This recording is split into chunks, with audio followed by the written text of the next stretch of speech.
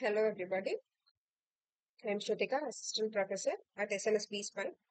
I teach Strategic Management. In this lecture series, we've been discussing about strategic implementation process. This particular video is on designing strategic control systems. Strategic control systems will help us monitor and adjust the implementation of strategies so that we are able to achieve the desired outcomes. So they give us with feedback and give us a scope and allow us to take any corrective action that is needed to keep the organization on track. So there are different types of strategic controls. There's financial control, there's output control, there's behavioral control, and there is clan control. So financial controls, this involves financial metrics like return on investment, ROE, and profit margin to monitor the overall financial performance of the organization. So, regular financial reporting and analysis are crucial for any type of organizations. Say, for example, monthly financial statements may be used to track revenue and expenses against the planned budget. The next control is output control. Output control focuses on measurable results. So, here we set performance targets and benchmarks, and we make sure we are working up to the accomplishment of the target or benchmark. So, here we regularly review our outcomes against the goals.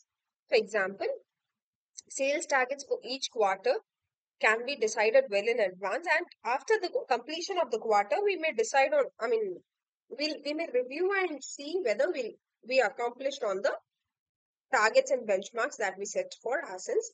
The third is behavioral control.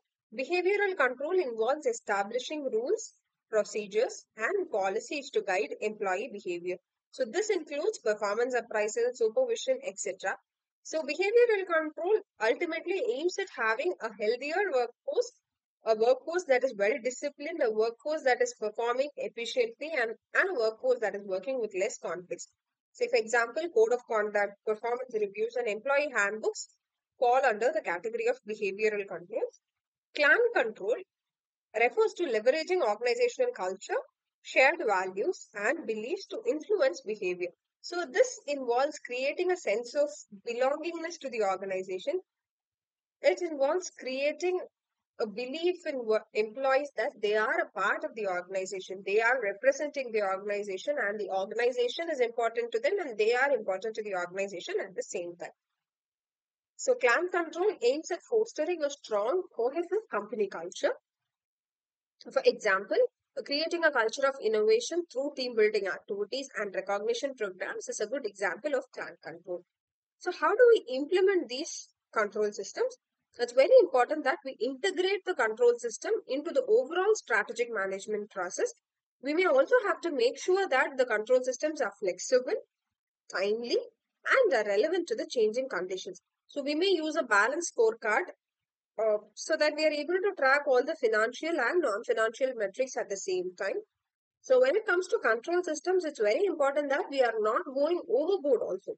We shouldn't make the employees or we shouldn't make the team feel that we are controlling them, but there has to be some control. So it has to operate on an intelligent basis. Uh, Ultimately, control aims at continuous improvement. So through strategic control system, we aim at continuously growing and improving. Therefore, this control system has to be dynamic and adaptable. This control system should be in a way that it changes with the needs of the employees and it changes with the needs of the ecosystem. There has to be regular review and refinement process for the control systems based on feedback and performance data. We may have to conduct annual reviews of control systems so that we make sure they are effective and are aligned with our strategic goals. So I hope this video was helpful to you in understanding the role of control systems, the four different types of control systems, and the importance they hold with respect to strategic implementation process.